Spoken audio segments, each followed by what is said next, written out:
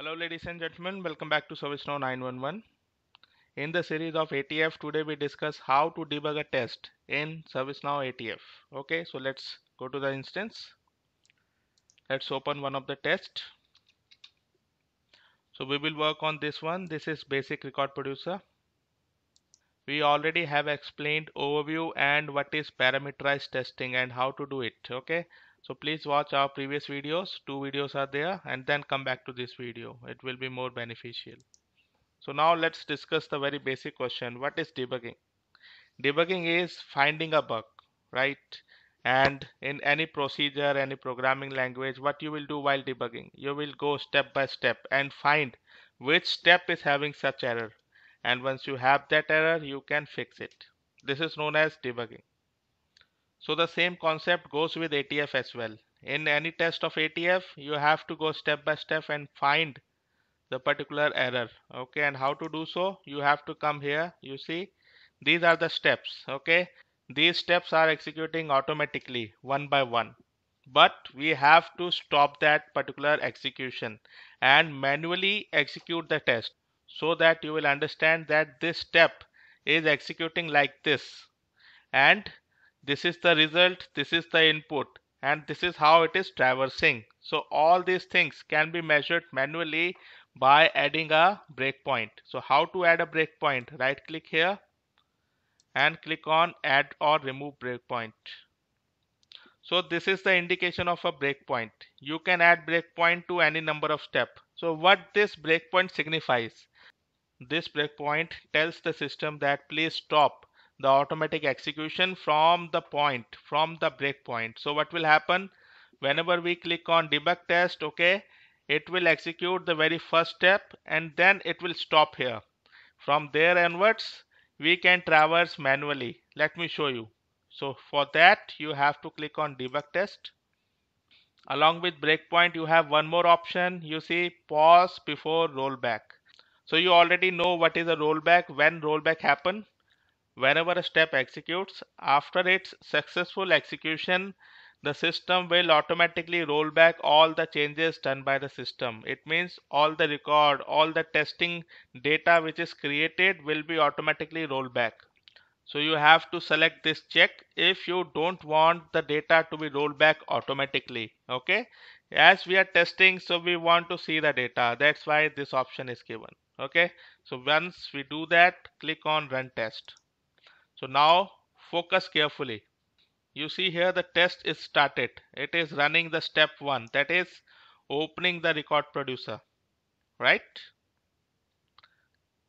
The same thing you can measure from here. It is started from here and you see it is executed the very first step, and it is paused at the breakpoint because we have added the breakpoint at number 2 step. So if we come here, you see it is paused here. And one more thing, this pause activity will last only for 10 minutes. It means you are getting 10 minutes and then it will start, it will go to next step. Okay, so in that 10 minutes it is very easy for you to see what is happening. So now it is paused at step number 2 and you have two options here, either continue or go to the next step. So what is the meaning of continue? You see here, continue test execution until the next breakpoint. It means whenever the next breakpoint will come, once you click on continue, it will go till there. But in the next icon, you have the option to execute the test to the next step. So we will execute now. We will go to the next step and see how the step 2 is working. Click on it. You see here urgency and this is updated. It is the step 2, right?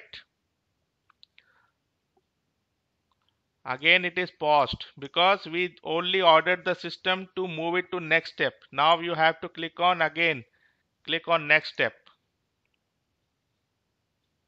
It is submitting the record producer now. This is the step number 3. You see it is submitted properly. Again you see the same thing happening. It is coming to step number 4. Click on it. Step number 4 is opening the incident. So incident is opened properly. Okay, so step number 4 is also complete.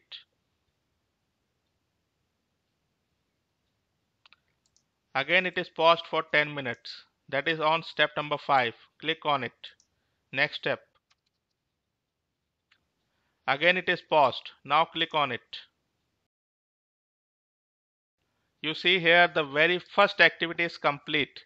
It means the very first circle of this test is complete. As you know, we opted for pause at rollback as well. So it is pausing right now at rollback.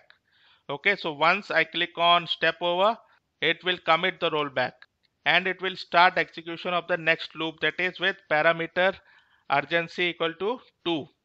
Click on step over. You see rollback is completed now. So now the second circle will work. You see again it is paused at number 2. If we click here, look at the urgency. It will be now 2. Yes, 2 medium is coming here. So this is how the complete circle goes. And it will provide enough opportunity to find out, to evaluate all the steps properly and find out where the issue is, where the error is. So finally, once you are done, click on continue. Once you click on continue, it will go to the next circle, that is urgency equal to 3, and then finally finishes the test. So ladies and gentlemen, this is how we debug in ATF. I hope you got it. If you have any question, let me know in the comment section. Thank you so much. Bye bye.